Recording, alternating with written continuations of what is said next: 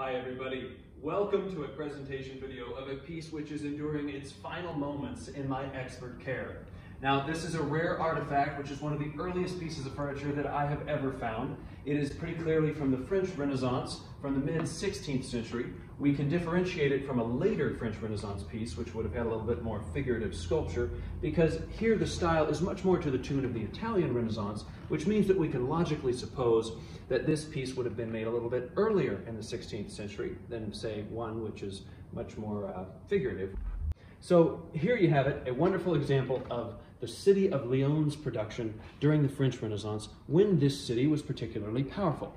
And now the city of Lyon today is still a famous place, still a wonderful city. I very much recommend it.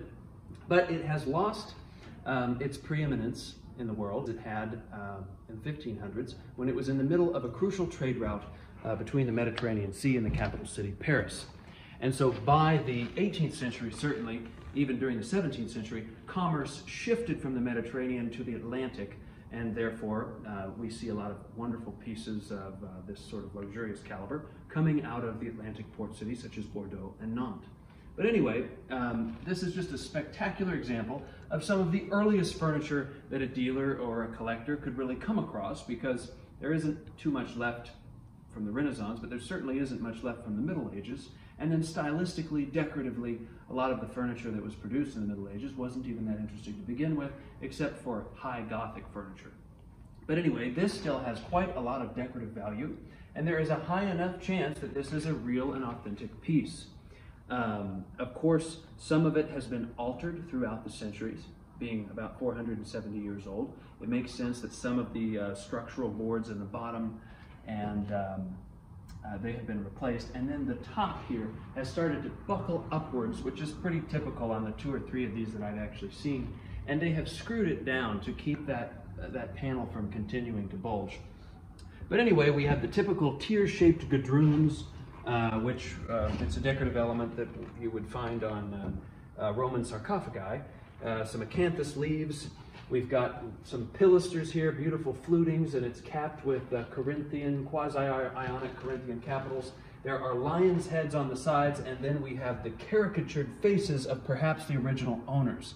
And I'm going to say that they're caricatured because they don't frankly look very good. So let's just hope that that is in fact a caricature and not an accurate representation of whoever that person was. Anyway.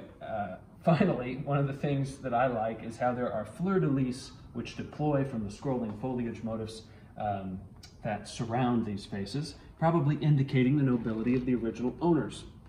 The person that purchased this piece noticed that these plume or feather motifs that are sculpted here at the bottom of the top tier actually alternate, and that's a nice little detail that I had not noticed.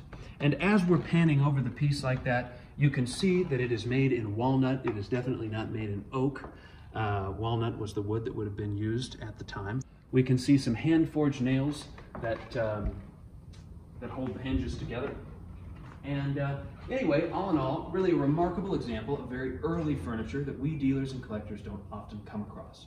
So I hope you've enjoyed taking a closer look, because it is one of the oldest that I have ever seen, and it will be delivered tomorrow, and I very much doubt that the new owner has any interest in videoing themselves with it to share with all of you.